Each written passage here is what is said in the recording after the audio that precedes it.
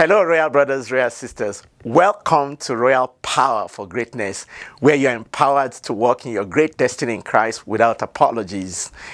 Royal Power for Greatness is brought to you by Royal Brothers, Royal Sisters. It's the world's first global one-on-one Christian and professional mentorship network for all youth and young adults across the body of Christ worldwide. My name is Wesley Ogude. If you are a youth, born again, or young adult anywhere in the world, I am your royal brother. You are my royal brother. You are my royal sister. But if you're wondering there, what is royal brother, royal sister? What does it mean to be born again? It will suggest to me that you are yet to become a member of God's amazing royal family. I make a promise to you that I will give you the opportunity someone gave me several years ago that changed my life at the end of this conversation. In today's episode of Royal Power for Greatness, I am very excited to bring you episode number 25. And that episode is titled 7 Keys to Effective Communication in Marriage, Part 1. Remember, this is a conversation, so please send me your questions and thoughts and comments to me at rbrs@royalyouthforchrist.com. I will make time to address your questions and comments. You can also reach out to us if you want to become part of our dynamic team of youth and young adults across different countries and continents. You can join us and serve the body of Christ, youth and young adults from anywhere in the world. Just get across to us at rbrs@royalyouthforchrist.com, and somebody from our team will get across to you. Also, please remember to subscribe to all our channels and share this link, particularly with your friends and families, youth and young adults who are in your space. Now, in this three-part episode, we will be answering 3 questions. The first question we will be addressing here is, what is the 3D model of effective communication in marriage? There is a model called 3D model of effective communication in marriage. What is it? Number 2 question, what are the 7 keys to effective communication in marriage? And then number 3, how can I apply these 7 keys to improve my marriage now, if you're already married, or in future, if you are yet to marry? Let's just make a few opening comments. According to Miles Monroe of blessed memory, precious gems are rare, so is a genuine marriage. A genuine marriage is one that is characterized by very healthy communication, among other things. Now, whether you are married or single, this episode is super critical. In fact, if you are yet to be married or you are newly married, you are at an advantage listening to this particular conversation. Why? Because you have an opportunity to get it right from the start and save yourself a lifetime of stress. By God's grace and to the glory of Jesus Christ, I have been married for just a few 29 years, but very happy years. And I've been having the opportunity to study and to teach and to counsel on marriage for over 30 years. Yes, even before I got married. It's been a subject that's been very intriguing to me. So I know how critical communication is in marriage, experientially and through a few years of counseling and teaching. Like any relationship, effective communication is the life wire of a successful marriage. Once communication breaks down in a marriage, it is a question of time. The marriage is headed for trouble and may eventually end. That is how important communication is in marriage. So, as I had mentioned on this channel, no relationship can work or talk less of thrive without effective communication. You name that kind of relationship, whether it is between, business partners, between employer and employees, among, team members, between maybe, two friends or in a family. Communication is key. Once communication breaks down, the relationship will come crumbling like a pack of cards. The impact of effective communication in a marriage is more serious than any other type of relationship. Why? Because the husband and wife relationship is the most intimate human relationship than any other type of relationship. And so, the impact of communication is super critical. You have also heard me quote John C. Maxwell, who says that leadership has a twin sister. Her name is communication. So as a man, if you want to lead your home, you have to keep the communication channel between you and your spouse very healthy.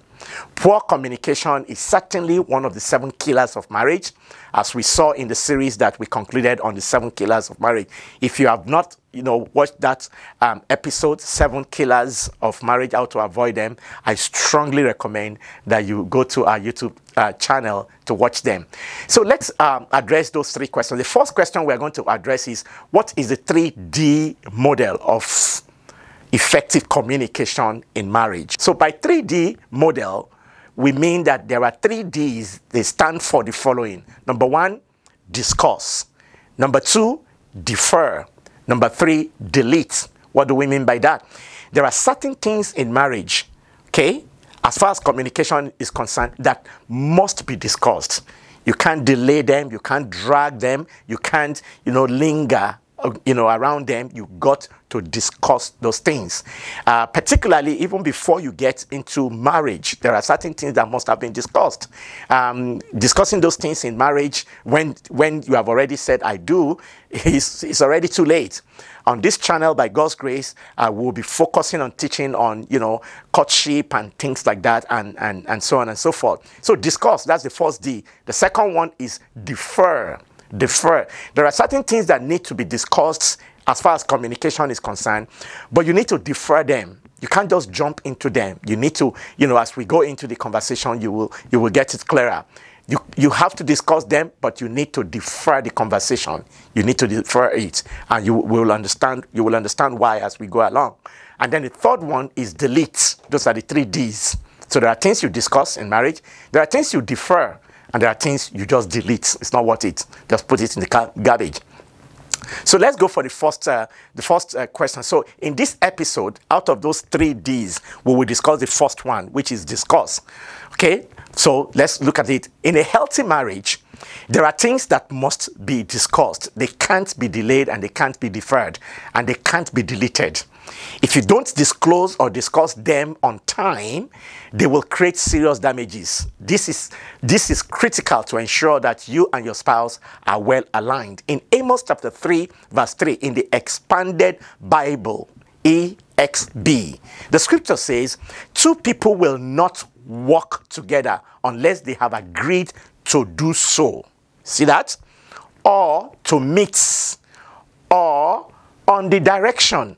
So in marriage, day to day, what do we mean? What are the examples of those things that you need to discuss?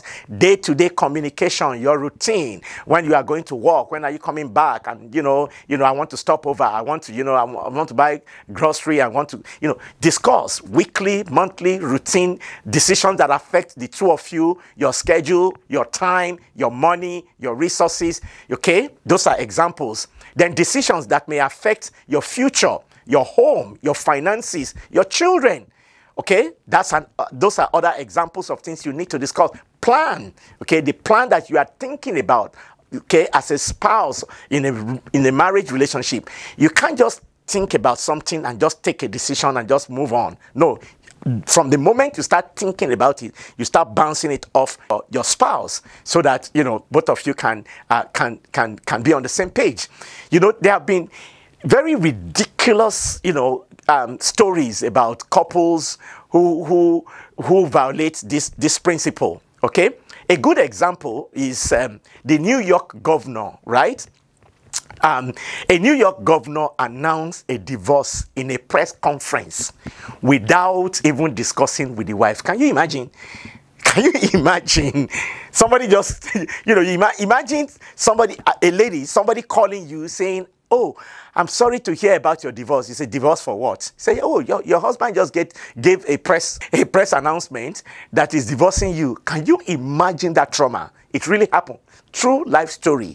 That is an example of the violation of this first D. So you need to discuss.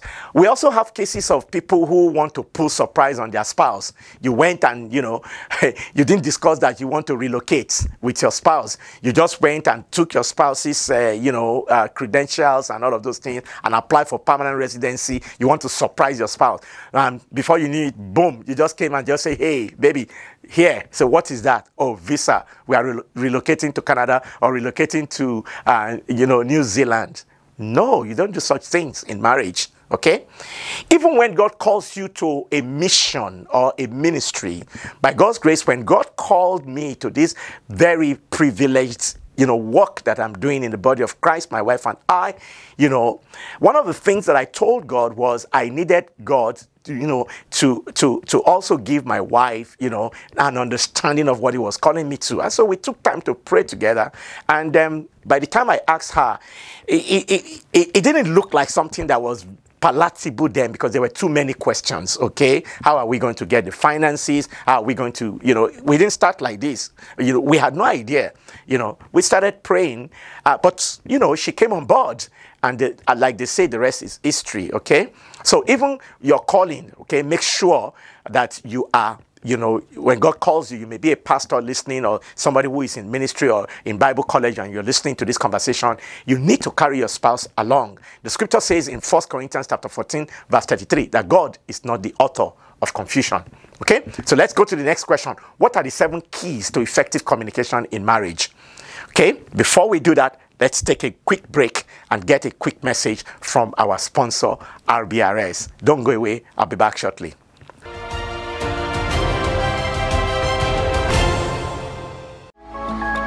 Mentors encourage and enable their mentees' personal and spiritual development. Royal Youth for Christ International Fellowship, RYFC, the world's first Christian and professional one-on-one mentorship program called Royal Brothers, Royal Sisters, RBRS. RBRS is a life-transforming, goal-based one-on-one mentorship program for youth and young adults in the body of Christ across churches, cities, and nations. RBRS aims to empower Christian youth and young adults with the living word of faith and offer focused guidance that will lead them to develop their potential, fulfill their destinies of greatness in Christ Jesus, and effectively impact their generations with the power of the gospel. The mentorship relationship will be built around 6 key areas from which each mentee can set their mentorship goals: an intimate relationship with Jesus Christ, outstanding career success, talent development and entrepreneurial abilities, preparing for and building a blissful marriage, outreach and missions, and leadership development. To learn more and apply to become a mentor or a mentee, visit us at royalyouthforchrist.com/RBRS.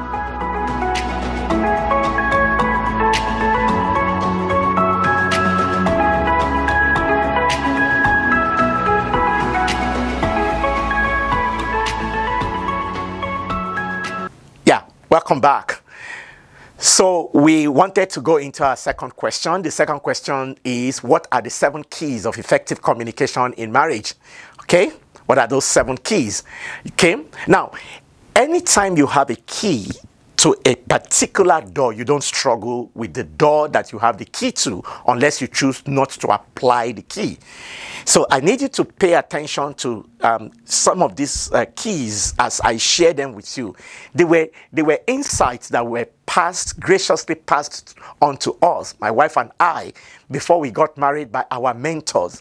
And I am forever, eternally grateful to our mentors who taught us these things. It saved us a lot of stress. So please pay attention. So what are the 7 keys?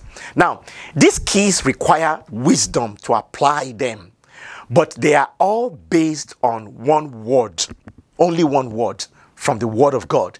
That word is called choice. Choice, as you can see, as you would see shortly. Okay, so what are the 7 keys? Number 1 key is the choice of your word.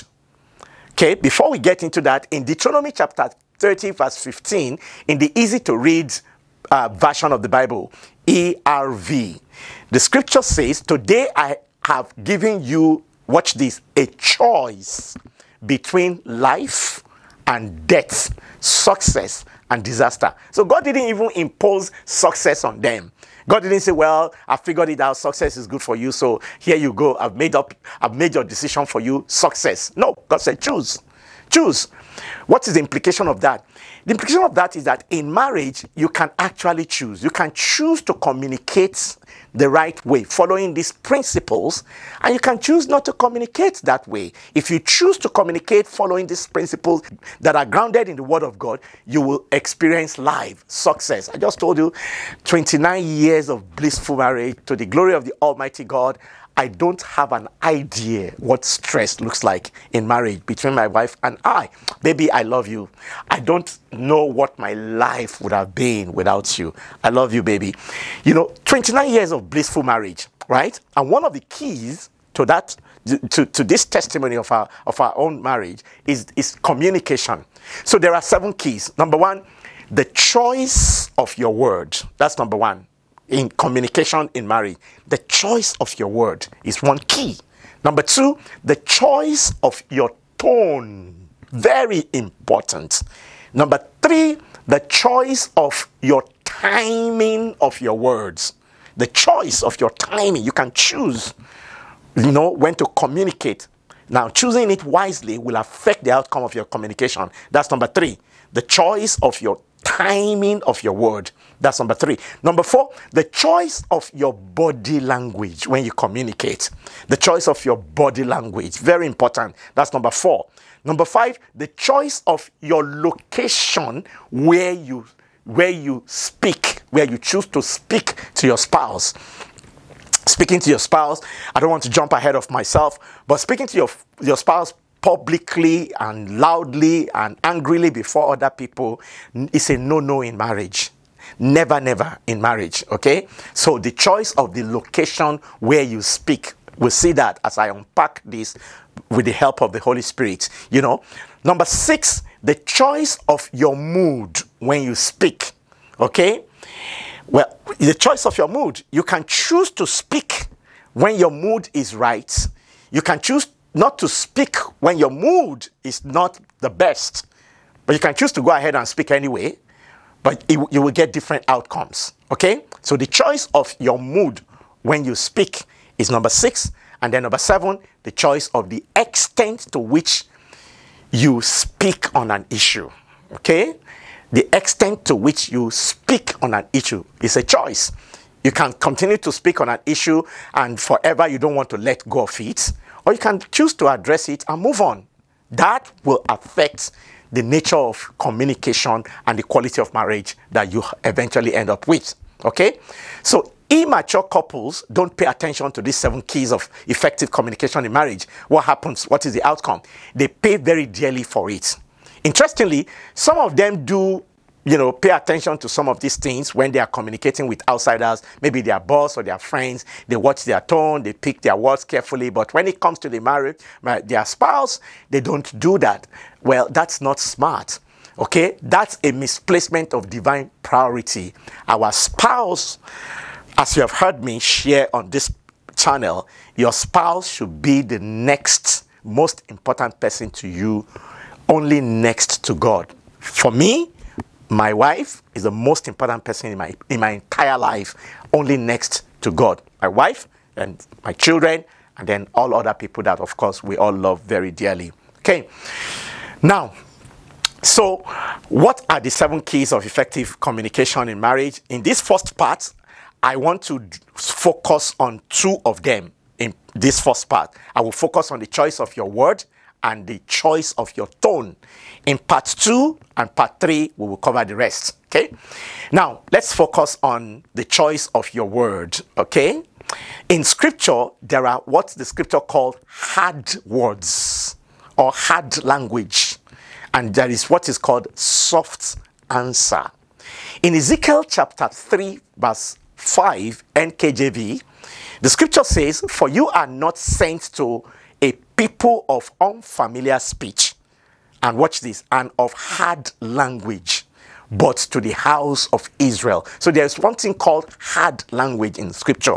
Hard language in marriage, using hard language, hard words, using words that are very derogatory, words that can be hurtful. Those are what is called hard words, okay? In marriage, to communicate effectively, you need to avoid those kind of words.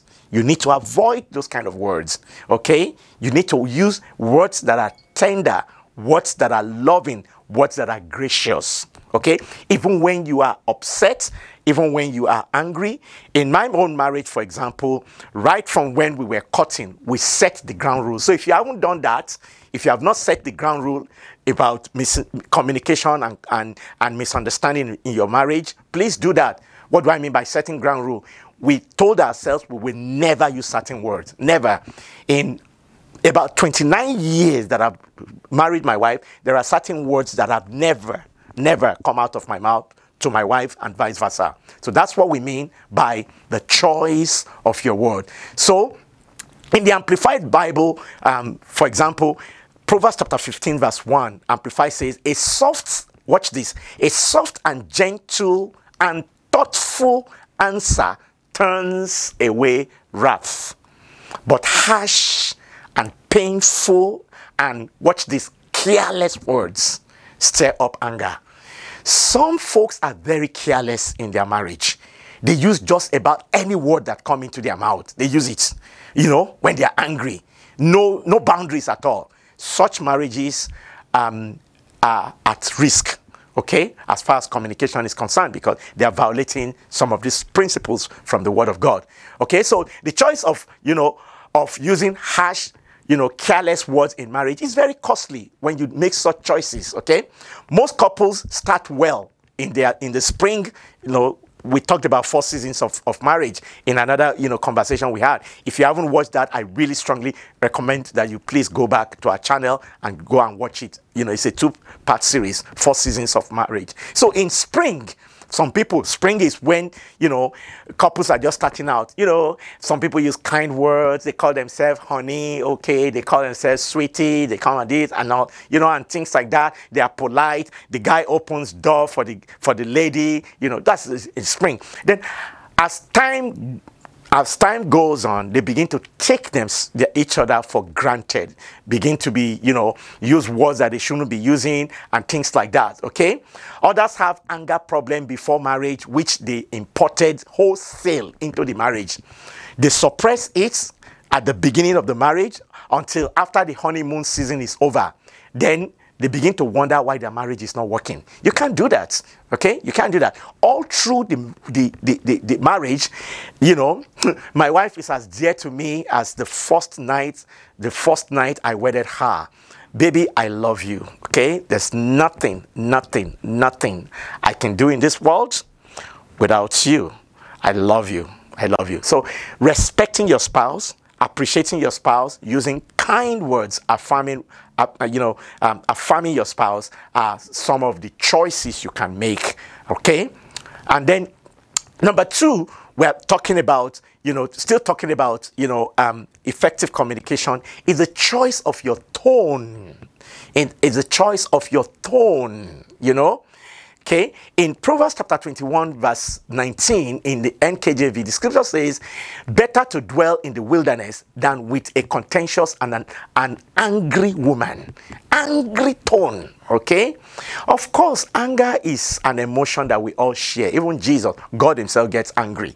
So it's not the anger that is the issue, but it's the way we express it. We don't allow anger to take over us and we lose control. It's a very dangerous to do in marriage, okay? Proverbs chapter 29 verse 22 in the New Catholic Bible, NCB, the scripture says, a bad-tempered man provokes quarrels. Can you see that? And a hot head, the Bible calls such a man a hot head, commits a lot of offenses. Just with a little provocation, you just let all caution to the wind and begin to say all sorts of things, not being mindful how those words are landing on your spouse and the impact. There are certain words that could be very completely damaging, speaking derogatory words or insinuating or even sending words, insults to your spouse's parents. And, oh, my father, those things are deadly in marriage. Communication. You should sit with your spouse and say, never, we are not going to do those kind of thing.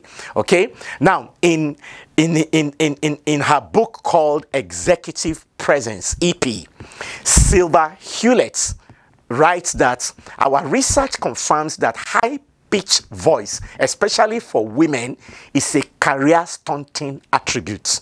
Okay? If you do that in the office, it can stunt your career. High pitch. You can imagine in the office, your boss talks to you or you go into a meeting as an executive and then you just raise your voice and, get angry. That can end your career. Okay. Now, some people are careful when it comes to career, but when they get home, they throw caution to the wind. So if it can stunt, if it is a career stunting attribute, certainly, just like Sylva Hewlett said, it is also a marriage stunting attribute. So it's a killer of marriage to use, the wrong tone. The Amplified Bible in Proverbs chapter 14 verse 1 says, the wise woman builds a house, watch this, on a foundation of godly precepts. Precepts are these kind of things we're sharing here. A household thrives. Can you see that? But the foolish one who lacks spiritual insight. That all of these things that we are sharing here are spiritual insight. Like I said to you, our mentors shared these things with us before we got married. And that's why my wife and I, we feel so indebted to the younger generation to also share it. It's the word of God, it's the light that we got from our mentors. So that spiritual insight, some people lack it. They will not watch something like this. They would rather be on, and watch movie. It's good to watch movie, but you should also get some spiritual content and insight that could help you guide your marriage like we did several years ago and we continue to do up to today. Okay, the scripture says here, but the foolish one who lacks spiritual insight tears it down, that is, tear her house down with her own hands by ignoring godly principles. Please, let's not ignore this principle. Choice of tone, choice of word. The wrong choice of tone has killed many marriages. It will not kill yours in Jesus' name. If you are married, and if you are not yet married, when you get married, by God's grace, this kind of wrong choice or wrong tone or wrong choice of words will not kill your marriage in Jesus' name. So how can I apply this? Okay, these 7 keys to improve my marriage now or in future. Let's quickly go there. Okay, let's talk about how you can apply the choice of your words. Okay, the choice of your words. Okay, let's look at 3 practical ways that we can apply it. Okay, now they said this: a compliment a day keeps the divorce attorney away. A compliment a day keeps the divorce attorney away. Okay, as I was, talking about this message, you can hear me sending some, vibes to my baby. That's my wife. Okay, so one of the ways you can do this is to speak affectionate words on a regular basis. We've been married now to the glory of the Almighty God for about 29 years, but I still express affection towards my wife. I still call her baby, and she calls me, a pet's name and things like that. So that's one way. Okay, constantly appreciating what your spouse is doing well every day. Give sincere affirmation and remember to tell him or her how much you love him or her and how much he or she means to you. If you don't, who will? That's the question. If I don't tell my wife that I love her, who do I expect to tell her? Her boss? God forbid. Okay, so you need to. Okay, that's one way you can deliberately and intentionally choose kind words, affirmative words, in fact romantic words, and speak to your spouse on a daily basis. Your spouse is God's amazing gift to your life. Enjoy that gift. Okay, now what if you've missed it? You have not been doing that. Okay, now we all miss it in marriage sometime. There is no perfect individual in marriage, okay? I have missed it many times. Thank God for my my beautiful wife who is so gracious to forgive me, and vice versa, okay? So if I've missed it, what should I do? Some practical steps. Begin with praying, confessing, and repenting if you have missed it. In Proverbs chapter 28, verse 13, the Voice version of the Bible, the scripture says, whoever tries to hide his sin will not succeed. Did you see that? But the one who confesses his sin and leaves them behind will find mercy. You know, so that's the way to start. Even after listening to this conversation, if the Holy Spirit kind of nudges you in the heart to say, that's me they're talking about, it's not to condemn you at all. There's no condemnation to them who are in Christ Jesus. Romans chapter 8, verse 1. So no condemnation. But God is calling us, using his word to cleanse our hearts. I want you to respond. Begin with praying, confessing, and repenting, and asking God to forgive you if you find yourself, you know, in any of these things that we talked about. Okay, that's number one way to do that. You can go right on your knees or at the end of this conversation and pray that prayer. And then number two, humbly approach your spouse to apologize and make a new commitment. You know, we do this, my wife and I, we do this from time to time. You know, maybe I heard a word, you know, somebody shared a testimony or something very inspiring about a marriage, and I'm not doing it. I'll just go to my wife and, you know, at times, even I kneel down for her to apologize. And she does the same thing.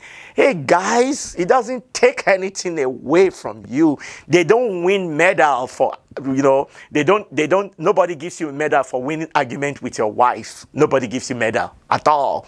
And nobody gives you medal, you know, for stressing your wife. Nobody will admire you for you won an argument with your wife. Okay? There is a saying that says that you win the argument, you lose the heart. I would rather have my wife's heart. I don't care. Let me lose the argument. What is it going to cost me anyway? So humble yourself to approach your spouse, to apologize and make a new commitment. That's another way you can apply this kind of principle and say, in 1 Peter chapter 5, verse 5, in the Common English Version, CEV, the scripture says, all of you young people should obey your elders. In fact, everyone should be humble towards everyone else, including your spouse. That's the word of God. The scripture says, God opposes proud people, but he helps everyone who is humble. Okay? Okay? Now, if you see any marriage that is thriving, where the husband and the wife, you know, they are having a great time, very tantalizing, I can guarantee you those are two people who are humble.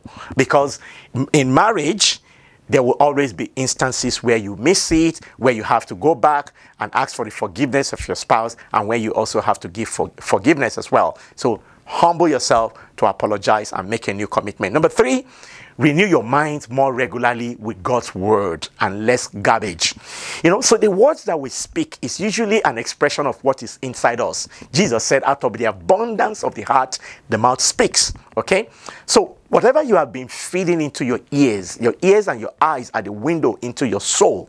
Okay? Those things go to sit there, and after some time, you reproduce them. In Matthew chapter 12, verse 35, the scripture says in the New International Reader's Version, NIRV, a good man, okay, says good things. Okay? This comes from the good that is stored up inside him. An evil man says evil things. This comes from the evil that is stored up inside. So if you want to say gracious things, loving things, now you need to put in gracious things, loving things, good report, the word of God, like a beautiful, you know, conversation like this, like you're listening to. It can renew your mind, and then you can go back to your spouse and begin to demonstrate some of the things that you have learned. Okay? So how can I apply, you know, these 7 principles again? The next one is, which we cover here, the 2 we cover, the choice of your tone. Okay? Here are 3 practical ways. Practice self-restraint. by resisting the urge to yell. You know, when we are challenged, when we are frustrated, we're all human beings, there is a tendency for us to want to yell, okay? It is very disrespectful and immature in marriage to do that. In Proverbs chapter 25, verse 28, in the Message translation of the Bible, the scripture says, a person without self-control, watch this, it's like a door, it's like a house with its door and windows knocked down. Can you imagine that? A house that the door and the window knocked down. That is the person that has no control. If the door and the window of a house is knocked down, if you live in the part of the world where I live and it is winter, you are terribly in problem. You can't live in that kind of a house because it will be chilly. That's the same thing when a person lacks self-control and could just, just lash out with any kind of tone to the wife. If you raise your voice, which is possible, apologize to your spouse. So practice self-restraint by resisting the urge to yell. Number 2 practical way is to practice. You watch me say practice. These things don't come naturally, okay? I've been married, like I said, for about 29 years. Well, the way our marriage is today is not the way it was 20 years ago, 15 years ago. Today, by God's grace, we have practice and practice and practice. When I speak and I'm raising my voice, when my wife gives me a particular look, I know, oh, baby, I'm sorry. I didn't mean to raise my voice, right? So that's part of the practice. Practice self-reflection. You can tell your spouse, if I'm raising my voice, just give me this sign. Or something like this, give me this sign. When I hear this sign, I know that that is like red light, you are raising your voice. Or whatever other language that you guys want to use to practice. But it requires practice. It doesn't come naturally. So practice self-reflection to better understand your cues. You practice self-reflection to understand when are the times I'm likely to yell, on what issues. For example, some people yell when it comes to the issue of money, okay? When it comes to the issue of money. Some women are very protective of children. When they're talking about children, they get emotional.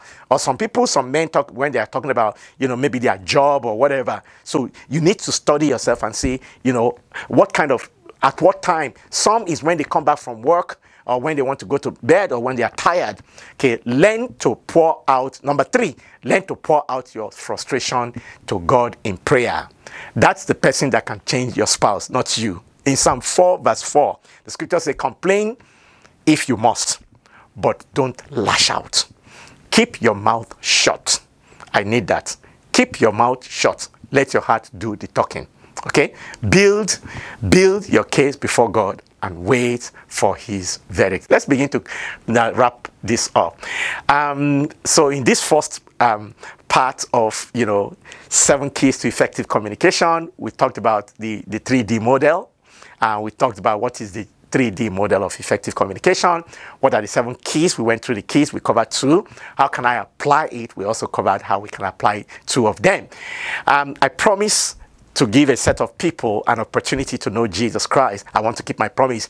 If you have no relationship with the Lord Jesus Christ, or you got saved some time ago, but you went back, meaning you backslided, I don't condemn you at all. We are all sinners saved by grace, okay?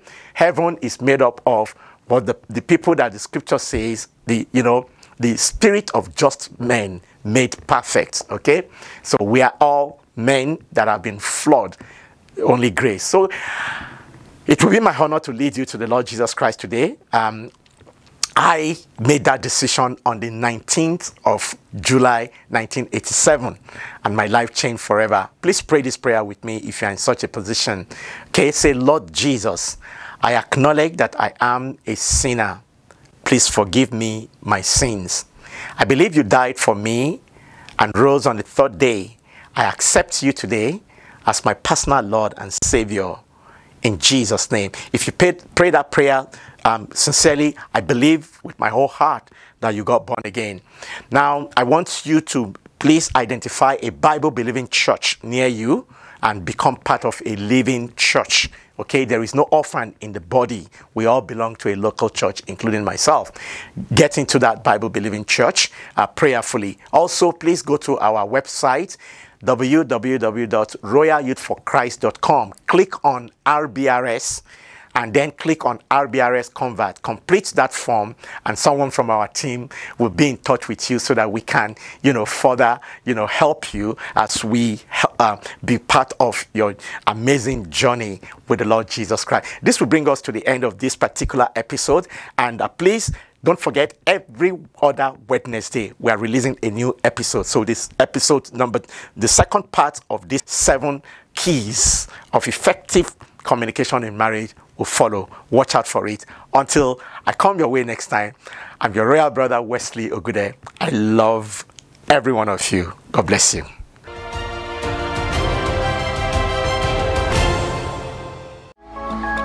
Mentors encourage and enable their mentees' personal and spiritual development. Royal Youth for Christ International Fellowship, RYFC, the world's first Christian and professional one-on-one mentorship program called Royal Brothers, Royal Sisters, RBRS. RBRS is a life-transforming, goal-based one-on-one mentorship program for youth and young adults in the body of Christ across churches, cities, and nations. RBRS aims to empower Christian youth and young adults with the living word of faith and offer focused guidance that will lead them to develop their potential, fulfill their destinies of greatness in Christ Jesus, and effectively impact their generations with the power of the gospel. The mentorship relationship will be built around 6 key areas from which each mentee can set their mentorship goals: an intimate relationship with Jesus Christ, outstanding career success, talent development and entrepreneurial abilities, preparing for and building a blissful marriage, outreach and missions, and leadership development. To learn more and apply to become a mentor or a mentee, visit us at royalyouthforchrist.com/RBRS.